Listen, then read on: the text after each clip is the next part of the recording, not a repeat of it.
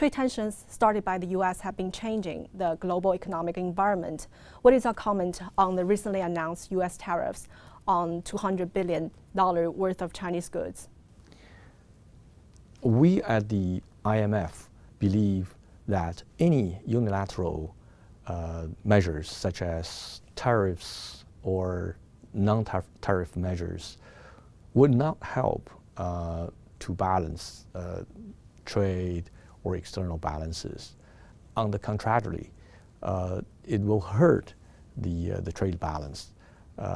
Not only that, it will also have the damages to the trading partners and other countries because of the spillover impact.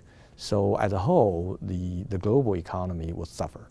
So there's no winner in this as a result of these unilateral measures.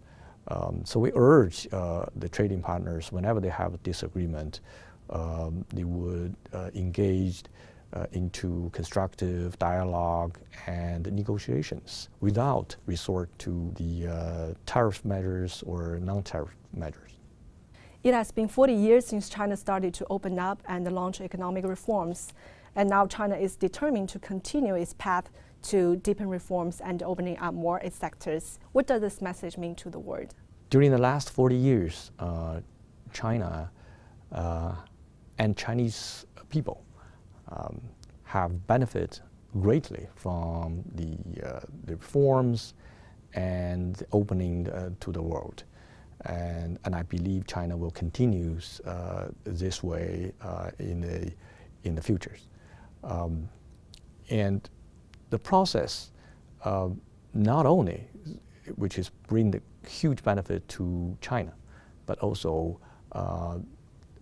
greatly benefits the entire world, being it trading partners or in terms of the investment opportunities.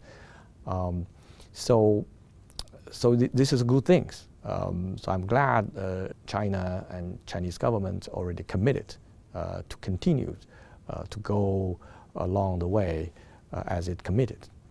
Another important thing is during the process, China also committed to closely engaged into the multilateral systems and the multilateral arrangement. And we believe as Chinese economy is growing and the Chinese engagement with international communities intensified, China will play a more and more important role in improving and building a new systems for multilateral trade and investment in order for everybody's to gain from a new and more open, more fair systems so that everybody can benefit from the systems.